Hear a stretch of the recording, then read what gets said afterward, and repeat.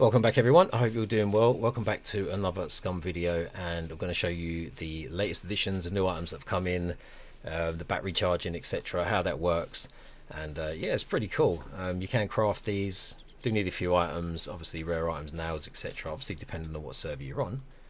But let's check it out. First of all, I've got the scope in hand. We have the Vampire scope. Let's check that out. Right, so you will need to add batteries to these now. So obviously just, there we go, insert into the scope, and if you hover over, it tells you, look, time until empty. Let's turn it on. And there you go, you see the time ticking away. And there you go. There's no hotkey for this as yet, so hopefully that gets sorted soon. Now with these, you can see you've been using it, you know, just for out and about, you don't have a weapon to put it on. Now you watch this, look, it's still on, so do remember to turn these off. Same with the night vision, I've left them on and you can see that that's ticking away, so make sure you turn these off before you put them away, or they might actually go off in the wardrobe. I haven't tried, but yeah, do be mindful of that, so they will deplete if you do leave them on the side. Right, so that's the Vampire scope, which is pretty cool. Let's have a look at the new farming item that's coming. There we go, we have tobacco, and same as a joint, paper, your tobacco, and obviously there's your seeds, and they would grow, and then you can obviously just harvest that, and there you go.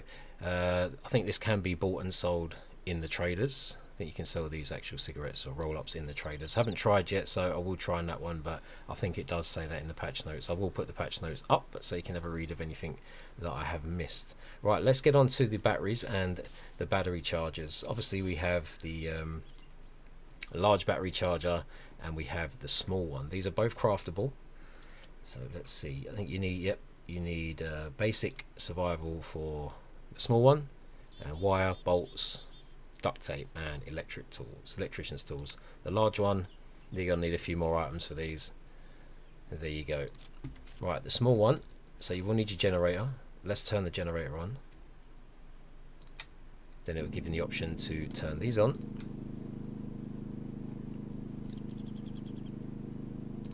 Turn that one on. It's using 50 watts, so that only uses 10 watts of power, so that's not too bad.